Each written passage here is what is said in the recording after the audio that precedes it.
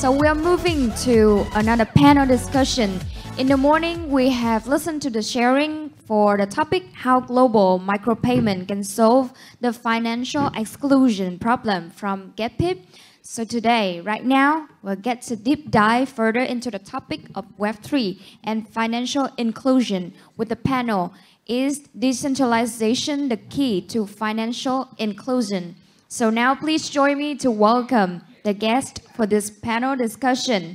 First of all, please welcome Mr. Thanh Le, co-founder from Coin96 Finance. Welcome MJ, head of products from Proximity Labs. Welcome Vish, founding engineer from Siga. Welcome Eugene Park, head of growth from Pine Protocol.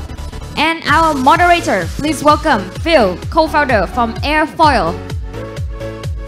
Hello, everybody. It's great to see everybody here. See my co-founder back there waving to me. Welcome to this panel on Is Decentralization the Key to Financial Inclusion? I want to start by introducing today's panelists once again, just so everybody has context and everybody here.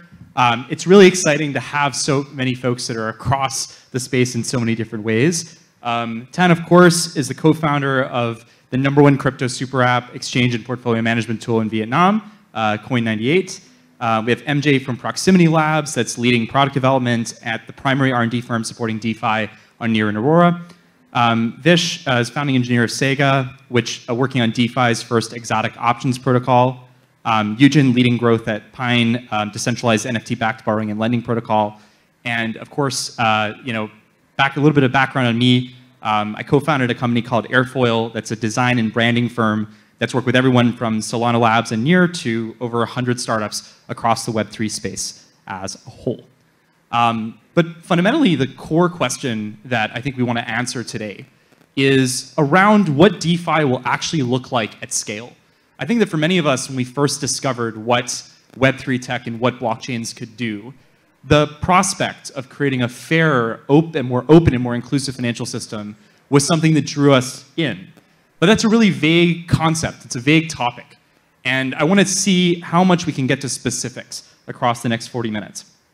So I want to start with a question for everybody in the panel here today, which is, given the context on everything that we all do, I'm wondering, what does DeFi enable your project or company to uniquely do that you definitely wouldn't be able to do using centralized financial rails? And maybe let's get started with Tan. Okay, so we are building a wallet. So I think one of the things that really DeFi enable us to do is the ability to control all the assets on chains within my wallet. I think in the last couple of months we received a lot of crisis coming out from all this kind of centralized platform like FTX and Celsius and a couple of exchanges as well. And then when all this kind of crisis happens, I think the people who got the most effect is the users, because they basically custodies all the assets within the platform, and then somehow the platform they misuse the assets that didn't own by them. Then I think the ability that DeFi enable us to being able to control the assets that I have in my wallet, and I can do whatever I want, and then nobody can really touch the wallet that sitting in my wallet. That would be the fantastic thing that DeFi enable us. Sure. So I work at Proximity Labs. So we don't build DeFi projects ourselves, but we work with a lot of the DeFi projects. So I think I can think of 2 use cases. So number one, it's probably more of crypto use case. Is that so we have a grants program, right? So we provide monetary support to various DeFi projects across the world, right? And luckily, we don't have to go through the traditional banking system to send wires to all these companies across the world, in all the continents, right? It will take a long time. And sometimes when those wires go wrong or got delayed, right? We have to kind of contact both the sending bank and the receiving bank to kind of figure out where the wire is, right? It's very inefficient. So with crypto, this is not a problem. And the second thing is that so for some of our employees, so they get some tokens as part of their total compensation, right? So what we offer them is that we offer them to stake their invested tokens, right, with one of the many validators available out there, right? And everything is on chain. It's through DeFi. It's permissionless, so it is extremely frictionless to set everything up. You don't have to set up accounts for individual employees, no paperwork. So yeah, super frictionless. Hi, I'm Vish from Sega. So as you mentioned, we're an options protocol available on DeFi. What I would say where we really come in is, as a DeFi protocol, our focus is on how we can help people earn staking yields. And primarily, the staking asset we operate on is with USDC. So I always like to joke, you give us some money, we give you more money, which I guess is what most people do. But I think what we do as an options product is that we open access to products that typically most people don't get. As a structured product which has and tracks multiple underlying assets, these typically are done and highly available in certain geographical regions, but it's fairly complex. But they actually operate really well in terms of in volatile markets. So just recently, for example, with the fluctuation of BTC and ETH, all our APYs go up. So it is actually quite a defensive strategy that I think most people don't have access to. And especially when you're in crypto, you need a place that feels safe, that feels secure, that feels like you are confident that you're going to actually generate real yield that's not like inflated in other ways. And I think opening up access to low risk strategies that actually people have confidence in that are not available to most people is what DeFi makes it super easy to do. Anybody with a wallet, like you mentioned, anybody with a wallet can sign in, will connect, and participate in these yields. Yes. Hello? Yeah, so my name is Brian, and I'm with Pine Protocol. And what we've built out is NFT-Fi, is what we call it. So basically what we're doing is taking a lot of the concepts of DeFi and bridging NFTs into that concept. So kind of the reason, one of the main reasons that we actually created Pine was that liquidity within the NFT space itself was a big problem. Users would have basically their NFTs, and if they need instant liquidity, they would have to basically floor price sell their NFTs. So we've created basically a matching platform between willing lenders and borrowers. And that way the lenders are actually able to choose their own terms and dictate kind of what they want to earn on their digital assets. And I think this is a very powerful concept because, within the traditional finance sphere, it's basically the banks deciding what terms they want, what assets they accept. Whereas we're basically using blockchain technology and decentralization to make that process available and open to everyone. Yeah. That's awesome. Well, thanks so much for that and for explaining kind of like how your projects are utilizing kind of Web3 and DeFi tech in a really unique way. And I think one key point that I heard there was the importance of being able to make these financial tools open to everyone, regardless of where they are in the world, which has never been possible before. And I think that speaks to the importance of the tech that we're building here. But I want to also try to create a vision of what this looks like at scale and start to fill in some of the details for what DeFi looks like when it's fully accessible, not just to any country, but accessible to billions of people around the world. So this is a question for everybody. How thoroughly can Web3 run on decentralized rails? Do you think that it's inevitable that gradually users will prefer greater centralization, centralized exchanges, hosted wallets, etc.? Or otherwise, what is the strong reason that it's important that users have direct ownership of their assets and currencies in Web3? Essentially, do you think it's inevitable we could become more centralized, or do you think that that we're actually going to head in a more decentralized direction? So I guess I can go first. So I feel like if we look at a lot of the DeFi applications or Web3 applications right now, I don't believe that they are fully decentralized. Because even though they have their smart contracts running on blockchain, which is decentralized, right? But if you look at their front ends, a lot of them are still running on centralized hosting providers like AWS, Cloudflare, or GCP, right?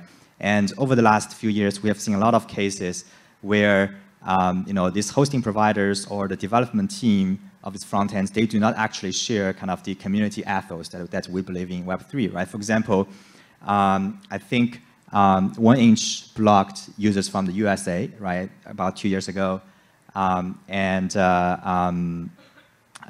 There's another example, I think.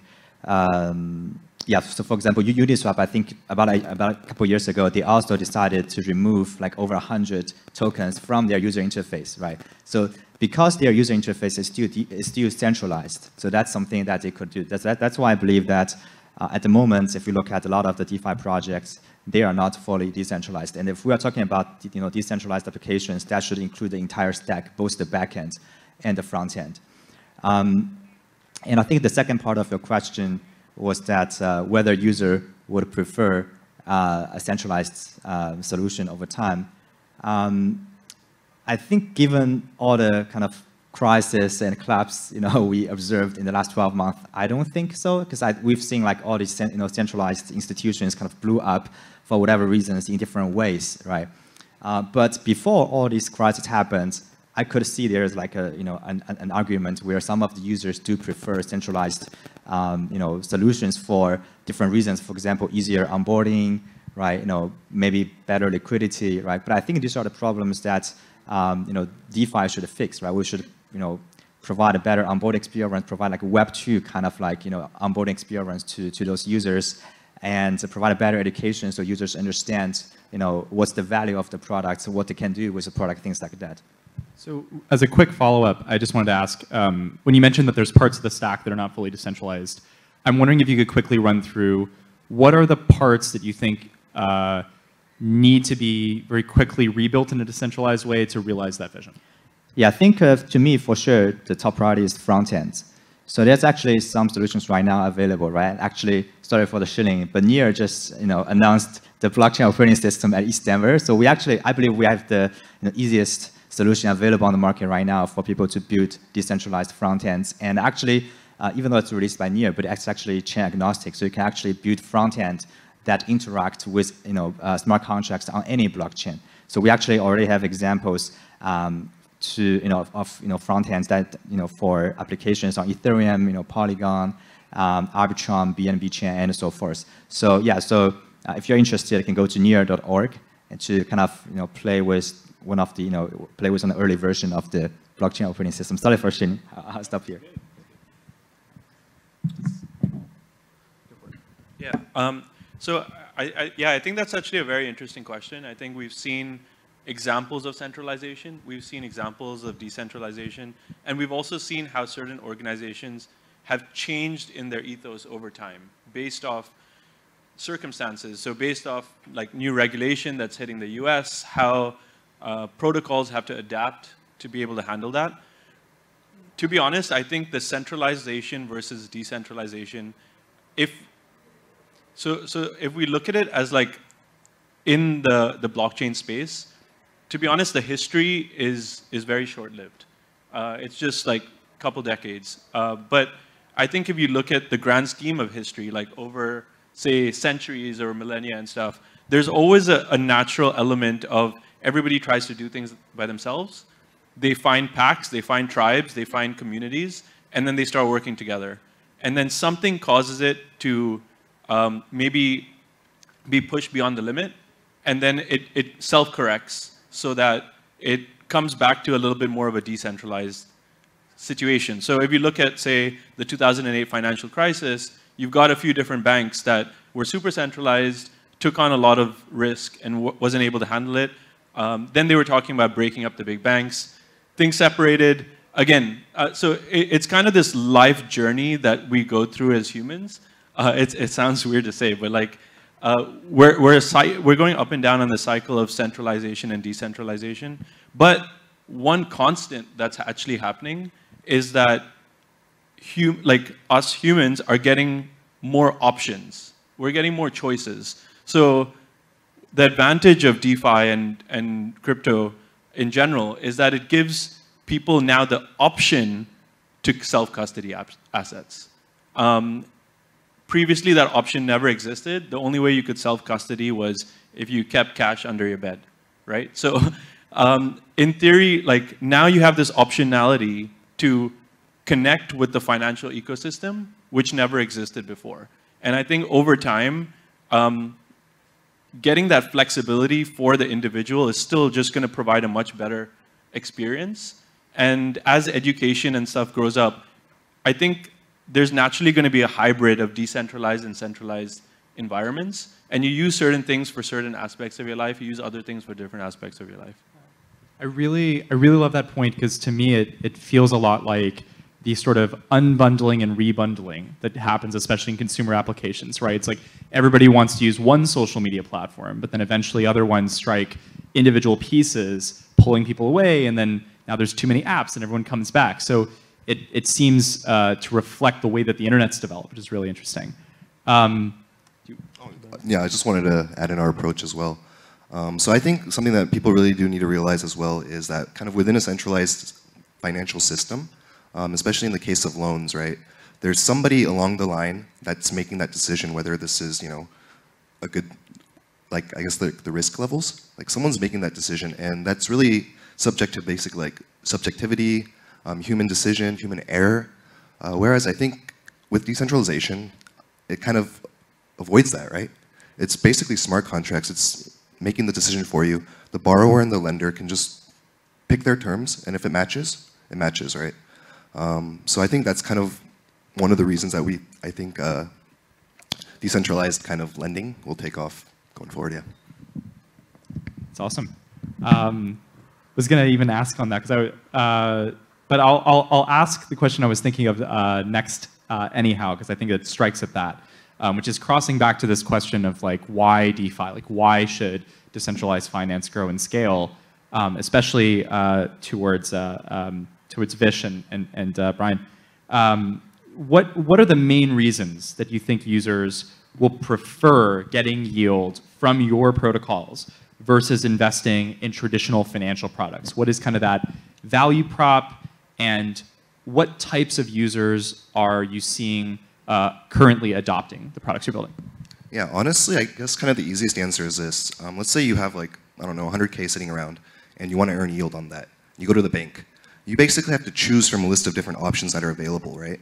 And those terms basically are set by the banks. So there's no flexibility. You can't choose, you know, how much risk you want to expose yourself to. You can't choose which assets you want to be exposed to as well. Whereas kind of within the NFT-fi lending space, and especially with what we've built at Pine Protocol, the lenders basically choose which NFTs they want exposure to. So if I have, you know, I have ETH, for example, and I want to earn yield, but I only want to support like BAYCs or CryptoPunks, I can choose that, and I can set my interest rates and my the durations as long as I want. So I could set it to like 500% APR, right? And as long as there's a willing borrower, then that transaction is made, and then the deal is good, right? So it's having access to those type of options and choosing what you do with your yield, or how you want to earn your yield, which assets you want to expose yourself to in terms of risk, I think has been a really big selling point for our users. In terms of, I think the second part of the question was asking about what type of users. So we're getting a lot of interest from institutional lenders as well, simply because they're able to actually choose which assets they want to expose themselves to. And another thing is that all of our pools are segregated, right? So basically, the smart contract, what it's doing is creating basically a pool between the lender and the borrower. There's no room, I guess, for third-party interference. So if we were to facilitate a loan between us, no one else can actually do anything about that. And as long as the loan's paid off, you know, your NFT is returned to you. So yeah, I mean, we're getting a lot of interest from users that basically want the flexibility in how they want to earn their yield, how much yield they want to earn, and what they want to expose themselves to. Cool. Yeah, I think in terms of the users Sega are attracting, we actually have quite a good hybrid of both retail and institutional investors. So high net worth, family offices, together with retail. I think one of the things that we actually do pretty well is that because the strategies that we deploy are the option strategies that we make available to people really protect people in terms of high volatility markets. And that access to those kind of products is something typically only ultra high net worths actually have access to. So one of the things, for example, like with the recent volatility that happened this week, all our APYs just significantly increased, which is something where usually when you're in volatile markets, it can scare people off. But to know that you have a place to effectively stake assets that can actually do better during volatile markets gives you a different kind of asset exposure than you would have otherwise. So I think that's one of the strategies that we make available. We are still working on finding a variety of more strategies based off our users. So we're quite good about listening to our users and deploying new strategies so that we're evolving, right? Obviously, what works well in a bear market is going to work differently in a bull market, and you have to have a very good pulse on what your users want. So I think that's kind of the feedback, and I think like a few people mentioned, the messaging that we have available is something intuitive for people to understand. It's something that people can resonate with, something people can connect with. And honestly, whenever you're dealing with assets and wealth, sometimes simplicity and clear messaging and building trust with the users is something that's important, especially people that are retail investors that are trying to get started in DeFi, all the way to people that are holding bags. I think that clear messaging is something that's really important. And I think the structure of our products in itself actually provide a different kind of asset hedge compared to a lot of other products that are available in the space right now. That's actually, I think, a really great segue to where I'd like to go with kind of the next question. We've talked a lot about why DeFi is relevant, why it's important, some of the barriers to ensuring that it remains as decentralized as possible. But I wanted to, give me one moment to read the question. But I wanted to ask a little bit about barriers to DeFi user adoption as a whole. And so I wanted to turn especially to Ton and MJ on this, given that I feel that you have a really great bird's eye view of so many different DeFi protocols across different chains and ecosystems. What are some of the biggest challenges that you see to average investors, regular people around the world onboarding and beginning to use DeFi? I think that for me, there would be two challenges that we're seeing right now for the onboarding process. The first one is like the wallet concept itself is not something that really very familiar with every Web2 users or traditional users have ever experienced. People don't understand that if they create a crypto wallet and then they forgot to back up their seed phrase, they're gonna their assets is gone forever. So one of the things that one of the phrases that I really like is having a non-custodial wallet means that it's give you the freedom to control your assets, but it's also give you 100% of responsibility for all the assets that you custodies. And then I don't think a lot of people are aware of this. It brings me to the second challenge, that education. Onboarding process is not something really easy right now for people. The wallet concept is hard to understand, and people don't understand how to the risk involved when every time they interact with a protocol. Let's say that if they interact with a protocol that got exploited, and then they have got infinite approve for that contract. It's never happened in Web2, right? It's never happened. And then there will be somebody who step up and then, hey, this is my fault. I provided services. I'm gonna take that responsibility from for your loss, and then I'm gonna cover your loss and stuff like that. So education would be it might take a lot of times for people. So I think that would be two challenges that I've seen. Really avoiding a lot of people's and then drop a lot of people's. Every time we go trying to bring more people to Web3.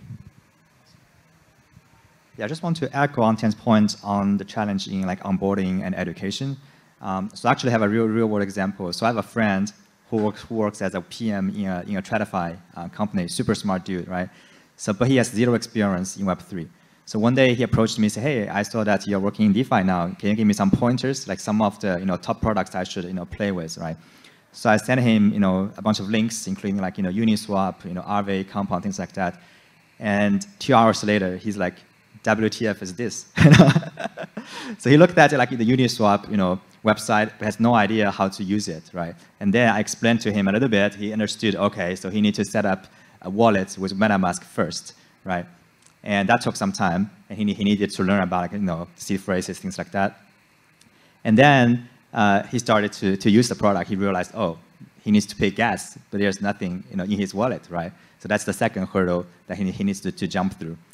And then, yeah, and even after that, he still needs to learn about the mechanics of the product, whether how it works, what he can get from the product, things like that. So yeah, I think onboarding education is definitely a very important, top challenge for DeFi projects. So we need to, like I mentioned earlier, we need to have like Web2 kind of like onboarding experience for new users.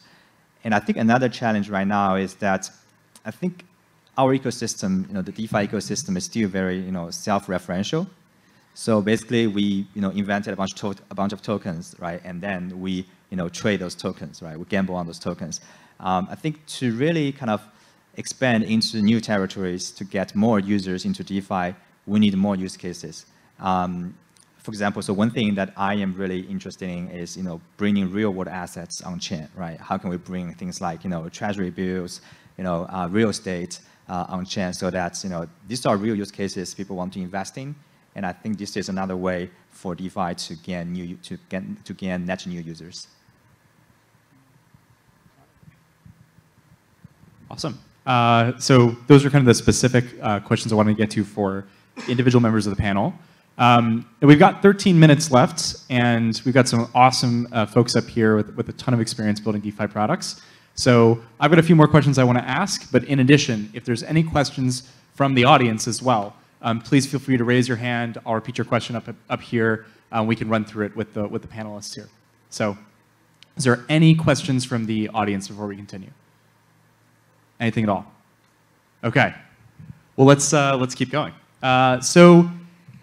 Recently, there's been some news that DeFi might integrate a little bit better with the global financial system. For example, in Hong Kong, where it appears that the Chinese government has put pressure on traditional banks to bank with the companies operating in the crypto space, both centralized exchanges as well as foundations and the labs orgs behind a lot of different protocols. At the same time, though, there's been more of a regulatory crackdown in the US, for example, with the SEC's view that a lot of native tokens of protocols are actually securities. In general, as we look to grow DeFi and increase its adoption, do we think in general that it's better to focus on markets with weaker regulatory regimes, that maybe it might be easier to get adoption, or rather to just avoid a strong regulatory crackdown? Or do we anticipate that it makes more sense to go after the largest financial markets where there's probably more capital available from people to invest? Do we go for like mass market, but a lot of more developing markets, or do we go for kind of the wealthiest existing markets? And anybody feel free to jump in. All right, so I think I think for me, the answer would be depends on where you're strong at. Like somebody's, some of my friends is like, have a very strong background in traditional finance, and they have like tremendous connections with all the regulators and stuff. For all these people, I do recommend I need to just like go and work with like, the people that they already met, and like, really have the strong connections and like trying to win. This is like, having this kind of connection is like unfair advantage compared to other startups already. So like that's where they should focus. But for normal startups that don't have this kind of connections, I think like, starting where we have like less competition and then get the first like 1,000 true fans and then just expand from there would be like better way. Yeah, just to add on. So I'm actually visiting from Hong Kong, so we've actually seen some of this excitement that's happening around the crypto space there. I think one of the things to keep in mind, just like with any kind of project, is there are multiple roles and multiple stakeholders and yeah, multiple roles that need to take place. So Hong Kong, they're evolving a lot in the sense like banking, crypto companies, and regulation-wise. But there are certain use cases that work in Vietnam that wouldn't work in Hong Kong. The Hong Kong dollar is like somewhat pegged to the US dollar, so we don't actually have volatility in that sense, right? So in terms of population, the population is significantly smaller than Vietnam. So one of the things that is potentially a use case, I mean not a use case, but how people structure is they might structure their entities in Hong Kong, work with institutional investors in Hong Kong, and focus on, like what you were saying, what you're good at. If the thing that you're good at is actually adopting gamers and building communities, then certain regions are nascent and really good for that. I'm obviously going to shill Hong Kong because anybody that wants to come through, hit us up at Sega. But I think Hong Kong has certain great financial infrastructure, both in the traditional finance space and now even in the decentralized finance space. But the environment and the problems that you're trying to solve for users are fundamentally different than problems that you're trying to solve for users in Vietnam or in other countries. And the most important thing is basically what problem are you trying to solve? How are you trying to help people? Once you figure that out, how you structure it or how you package it together is like an operational problem, not a big picture, what your company is trying to focus on problem.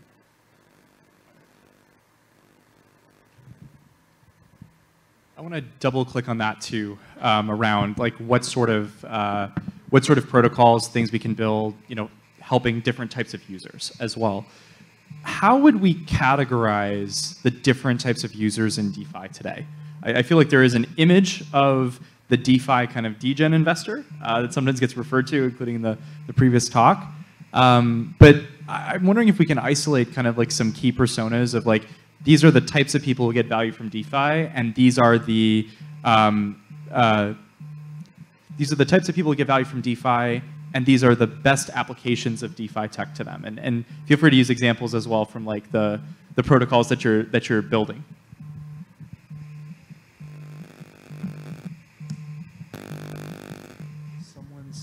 There's a buzzing coming somewhere. I don't know. Yeah. But does anyone want to jump in?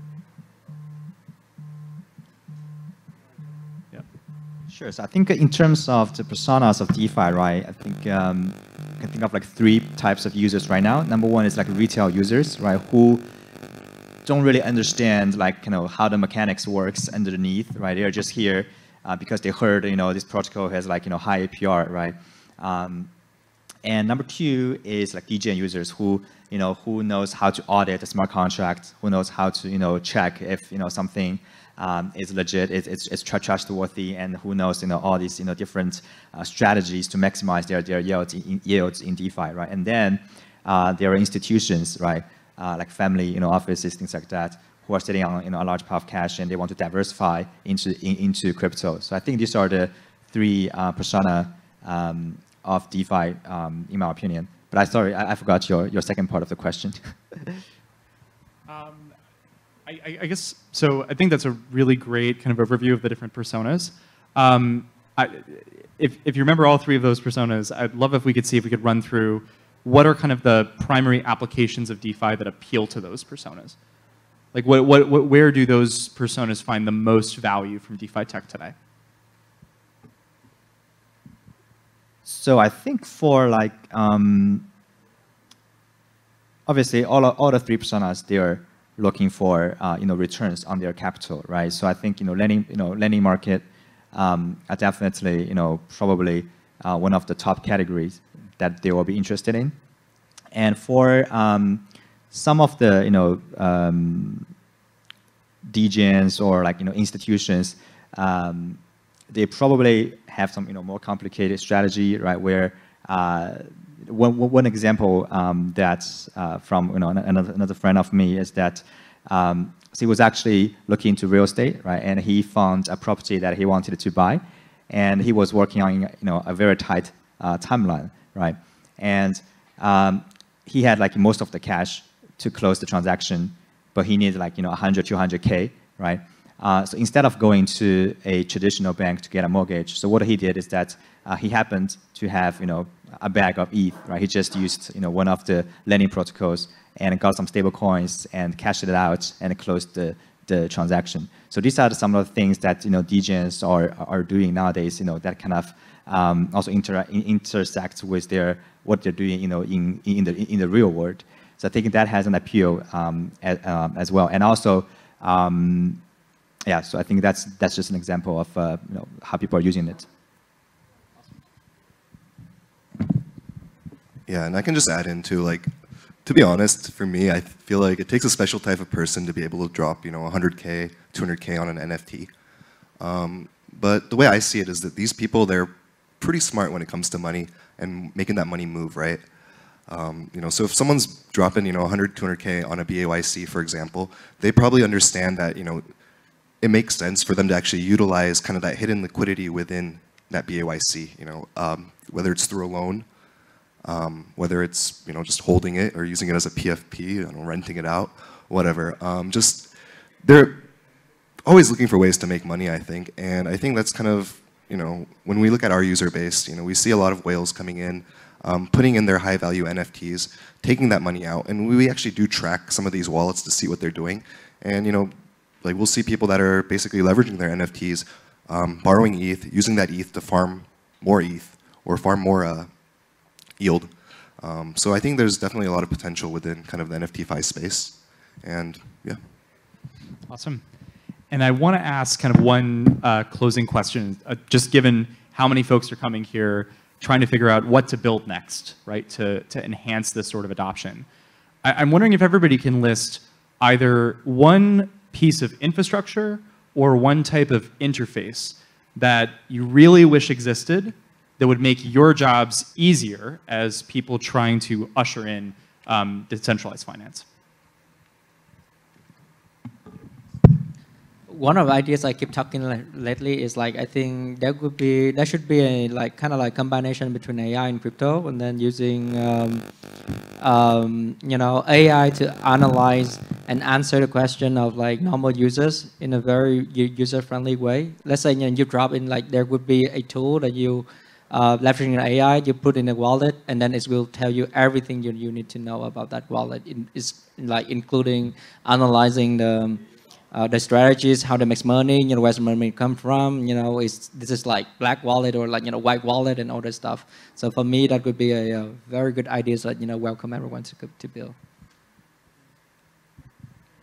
So for me, I think one of the top problems in our ecosystem right now is fragmentation, right? So we have like a very fragmented ecosystem where like different blockchains have different applications, right? Different tools, different user experience. So this leads to another problem, which is like discoverability, right? When a user starts to explore a new blockchain, how can they quickly like identify all the marquee, real, trustworthy applications, right? It will take time. So I think one thing that I would really like to see that each ecosystem put together is like maybe like an all-in-one ecosystem page where they have all the marquee protocols right there, so users doesn't have to jump multiple hops to identify those applications, right? And this could be put together by like the foundation of the ecosystem, but it could also be put together by the community if the foundation wants to stay neutral.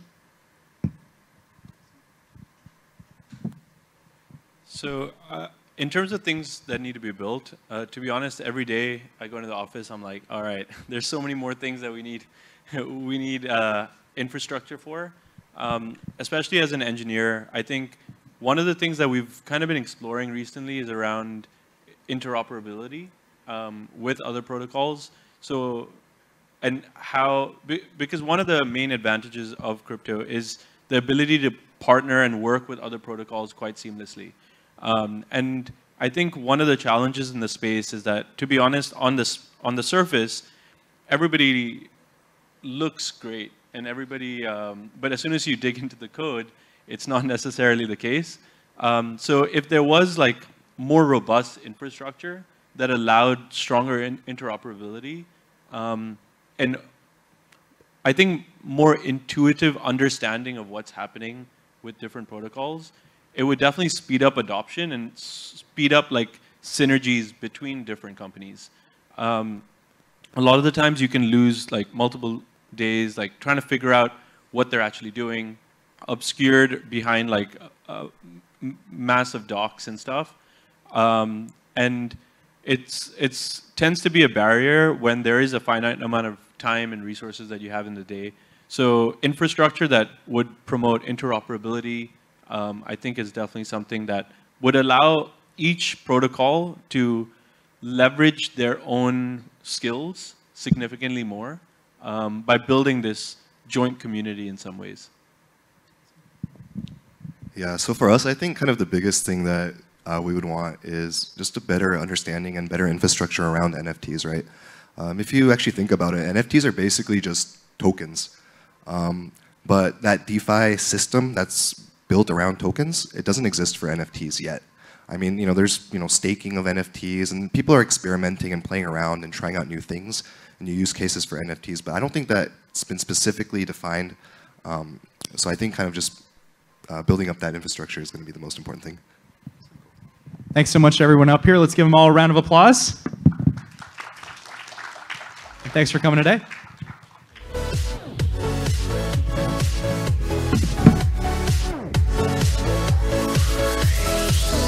Once again, thank you so much for joining with us today. Thank you.